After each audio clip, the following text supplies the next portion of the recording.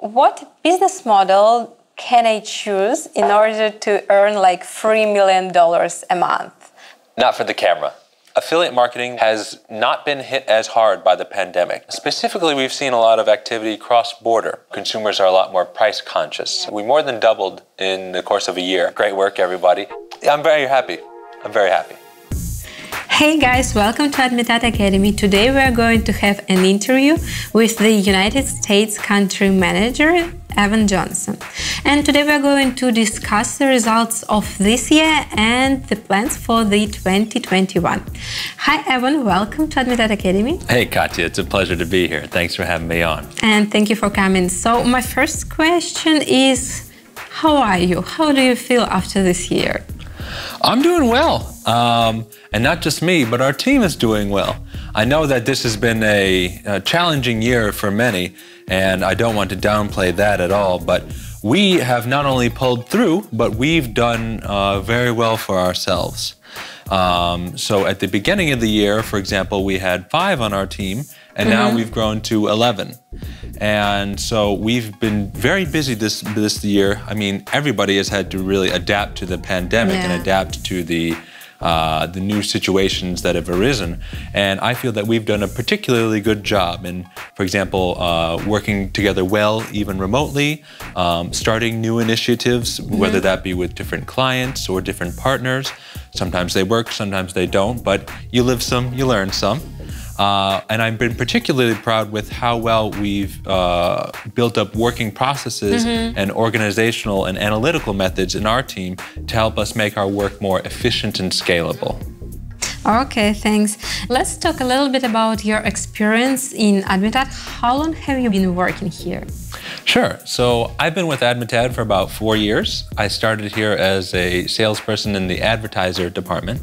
So I started speaking with United States and European advertisers to bring them to our network. And over the years, I kind of built up that division, worked with a couple of people in the sales department specifically to work on the international side of things. After some success there, then I also added publishers to my kind of deck of cards. And after doing publisher and advertiser business development, I last year became the country manager for the United States here. Congratulations! Thanks. It's been a good ride here, and I'm very happy I'm very happy. I'm very happy. That's the most important. So what do you like the most about Admitad? Are there any specific things that you're proud of? There's a lot of things I like about Admitad. So the number one thing about any company is the people. People like to speak about company culture, right? What is company culture? Kind of what are the rules? But the most important ingredient in that is the people. Because after all, you come to work, or maybe you log on to Zoom, and you're speaking with people for 8 hours. So if you don't like them, it's going to be a drag. But I'm very happy with all the people I work with. So starting with my team, I'm very proud of their professionalism, their attention to detail. They have initiatives that I'm honestly surprised by that they take, surprised in a good way. My peers, I'm very happy to work with because I know that I am actually the most recent country manager. So for me, it was a learning experience this past year, and I was very thankful that my peers were very helpful. I could come to them with any kind of formal or even informal questions. And working with the leadership has been a pleasure as well. I like the way that in Admitad you can bring an initiative to the leadership and they will allow you to explore it. And not just explore it, but give you kind of the resources and the connections of how to do it. It's very much a company of ownership, in that if you develop an idea, you can really own it and take pride in it and kind of take responsibility for it. That's really important for your development. Yes. And not just my development, but the development of a company. It means that new initiatives, new ideas that come from the lower ranks actually can have life breathed into them, instead of having a leadership which just kind of says, you know, this is how we're going to do it just because I say so. And I'm very happy to say that we don't have that here. That's awesome. Sounds like a perfect job. Well, you heard it here. Yeah, and Admitad is 10 years old now. Can you share any funny story, anything you remember that was a little bit probably awkward, just some funny story? Not for the camera. Okay, let's not reveal our secrets. Okay, let's get down to the business. And how do you feel at the end of the year? You said that you had many good points, so you had developed lots of stuff. And what about all advertisers? And are there any specific categories of companies that have benefited from this virus, from this crisis? Sure. So, first of all, I don't want to say that any specific company has benefited from the crisis. I can say that some companies have done better, some companies have done a bit worse, but I don't want to say that any company has really been taking advantage of a bad situation.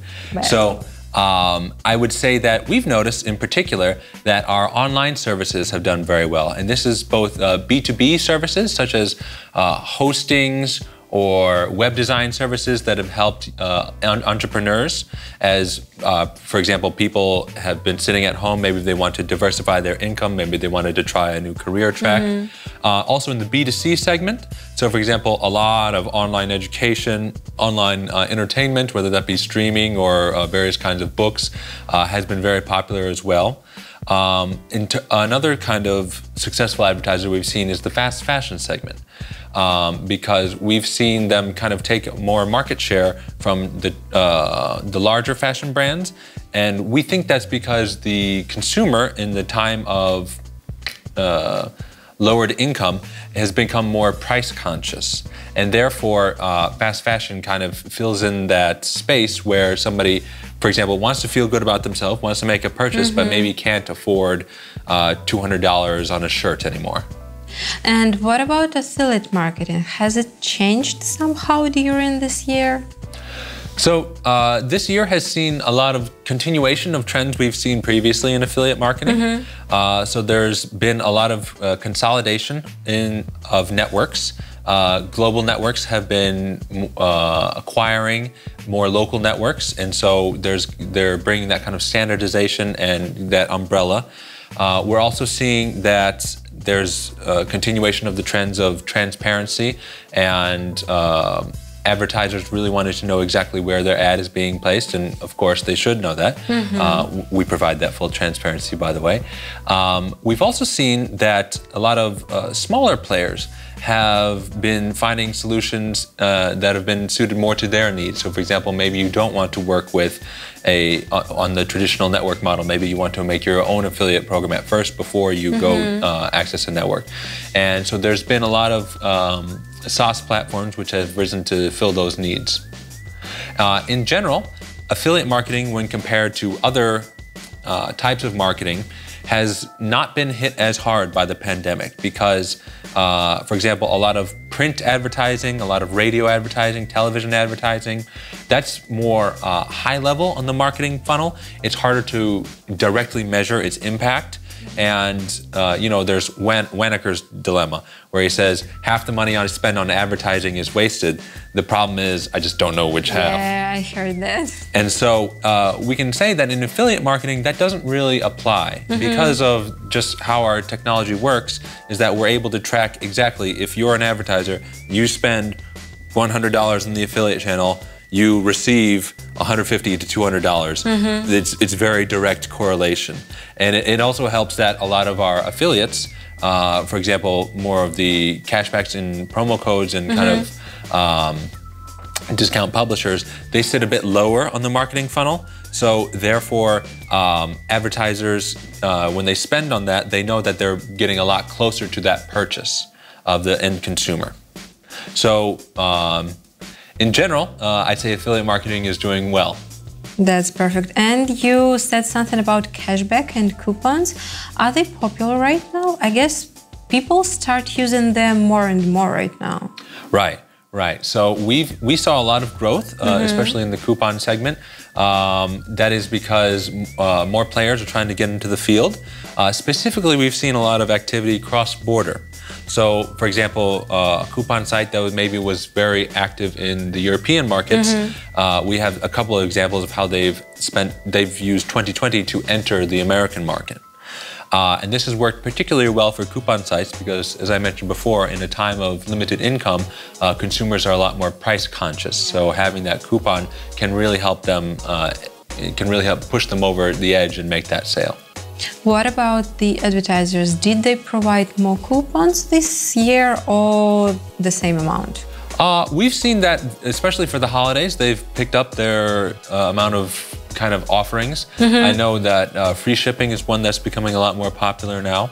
But I mean, you don't have to be a genius to understand that e-commerce in general has done very, very well this year. So they've taken advantage of that with all the tools that they could, including coupons. Okay, and what about other publishers? You said about the coupon sites.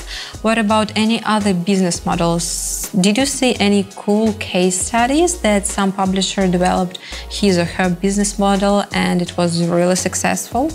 Well, we've seen a lot of more smaller publishers, for example, content sites that are using our tool MoneyLink, which allows easy monetization of links that exist on a website. We've also seen a lot more drop shipping. That there's been a lot more affiliates making sites on site builders shop builders, such as Shopify, and then connecting them to a large supplier in, we'll say, for example, like China, like Alibaba, AliExpress, and that way they can run the store, but they don't have to keep any inventory. Yes, and that's been a very popular method that we've seen a lot of growth with, especially in the United States over this past year. Sounds great. And what do you think about the influence marketing? Is it growing or is it on the same level? So I would say influencer marketing is still growing. It's not, well, so over the past couple of years, it's been a very buzzword heavy thing where, for example, you've seen influencers say that I have X amount of followers, give me tons and tons of money. And so now brands aren't just throwing money willy-nilly at the influencers, but they're understanding that, of course, influencers have reach and audience, but they're being more scientific in their approach to influencers. Okay, now let's talk about Admitad. And were there any significant changes or events that took place this year? So we started working remotely. That's, I mean, I'm sure we're not the only company that's done that, but that was a big thing for us. It went well. I'm very happy to say that. At first, I'll be honest, I wasn't super sure how well that would work out because, again, a big part of why I like working here is the people. And so if I wasn't seeing the people all the time, I wasn't sure how that was going to work, but I'm very happy to say that it worked well. Structurally, this was at least my first year, in which we had been working split by countries. Previously, we'd been split into like advertisers and publishers, and now each country has a more close-knit team of advertising managers, sales, publishers, marketing, and so on. Do you think it's a good way? Do you like it? I do, because it allows for example, advertisers and publishers, sometimes they didn't always work together as well as they could have in the past because there were kind of these internal divisions between them, but now there's a much more freer flow of information. And that feedback loop allows for quicker developments and allows for just more new ideas to rise up. So I'd say, yes, that was a big positive. We had also been working this year to develop a lot more of our Admitad monetized technology. So last year we had acquired a company called AdGoal, and we incorporated a lot of its technology into our network and kind of our offerings that allow publishers different ways to monetize their traffic. And that had been going well. I'd say those were the biggest changes that have happened. I guess, in a positive change, something that I'm really happy with, that at least our team did, we doubled revenue compared to last year. Awesome. Looking at month over month and annually. So we're doing really well. And I'm very proud of my team for doing that. Great work, everybody. And so, yeah, I really got to give them credit where credit's due. I'm really happy to hear that. What about, what do you feel about the working remotely? Do you like it? It has advantages and disadvantages. So I like that it gives people flexibility of schedule. I like that it gives me flexibility of schedule, especially because sometimes I'll have calls with partners in California, and if I'm sitting in, for example, Moscow, then that's an 11-hour time difference, and I don't want to be stuck in an office all the time.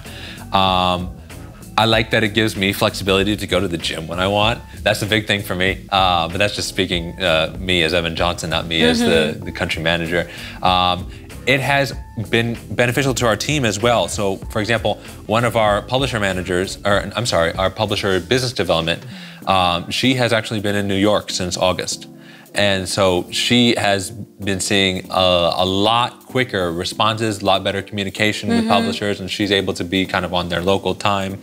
And so that has been very good. So obviously she couldn't do that if she was sitting in the office with us. And so we're very happy with that. One thing that has been important with working remotely, because obviously the biggest drawback is that you're not as connected. You don't always have that kind of serendipitous exchange of information. So I've been sure to have weekly one-on-one calls with everybody, and we have a weekly team call as well. So making sure to set those times where everybody's kind of gather and check base and just, you know, shoot the breeze. It really helps working remotely. And did your team face any difficulties? I'm not talking about working remotely, but just in general, this year it was pretty hard for business. And were there any different difficulties? We previously had a lot of revenue coming from the travel sector, and that was, well, gone due to certain circumstances. So that was pretty difficult. I wouldn't say that well, I'll say that the other difficulties we have were kind of growing pains. Like I said, we more than doubled in the course of a year. And so there were some issues when, for example, examining old processes, like looking at how things had been done in the past, and seeing like, well, how can we do this better? How can we make this more scalable? How can we make this more data-driven, more efficient? And so there were some growing pains in kind of moving out of the old ways of doing things and moving into the new ways of doing things. For example, there were some transfers of clients that were a bit rough for a period, but I'm happy to say that now that we've done that, we've become a lot more better. Managers can focus a lot more on their work and get a lot more accomplished. So, you know, there's a saying, you have to break a few eggs to make an omelet. And so we have a very good omelet right now. Oh, that sounds awesome, just awesome. And what do you expect from the new year? Are there any plans for the next year? We have a lot in store. I can't really say right now on camera, but stay tuned, and you'll see a lot. You'll see a lot of good things heading your way from Admitad US. But what do you think about the industry of affiliate marketing? Will it change somehow? Are you expecting any significant changes in the industry? Well, I do expect that remote working will become more and more popular in terms of some companies had done it before, and now almost all companies had done it this year, so I expect that trend to continue. I expect the trends that I had mentioned earlier, for example, consolidation, more transparency, and then smaller players finding more niche services to fit their needs. I expect all those trends to continue. I don't expect any particular earthquakes. Well, I would say that with the trend of more privacy and more data protection and government regulation, especially with a lot of people paying more attention to how their browsers track them, I assume that networks that have tracking solutions that can fit into this regulations will do a lot better than networks that don't. And at this point, networks aren't stupid, they're adapting to this, but it is definitely a major point to consider.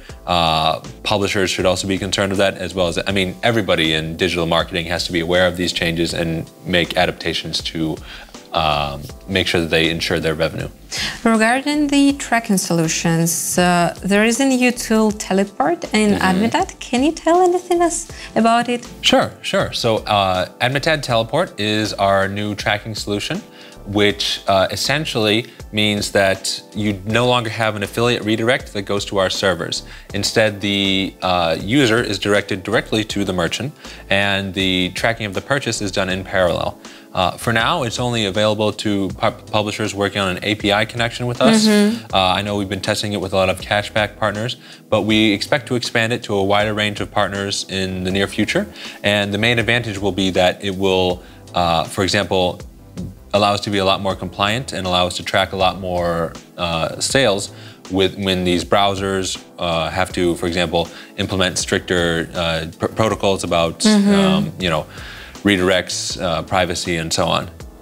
I agree. So we're also adapting. Okay, so get ready. Now we're going to have a very difficult question, but it's really popular nowadays. So if I'm a publisher and I want to start working in an affiliate marketing, tell me, what business model can I choose in order to earn like $3 million a month? I'm sure that there are some business models and some of our viewers expect to hear the answer.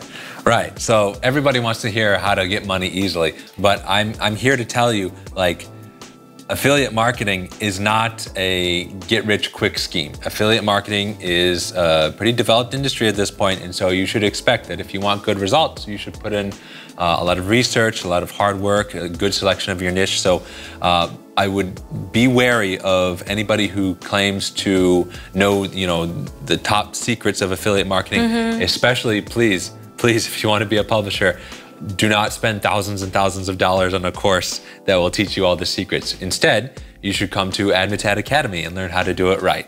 Thank you. I must say that this advertisement wasn't paid by Admitad Academy.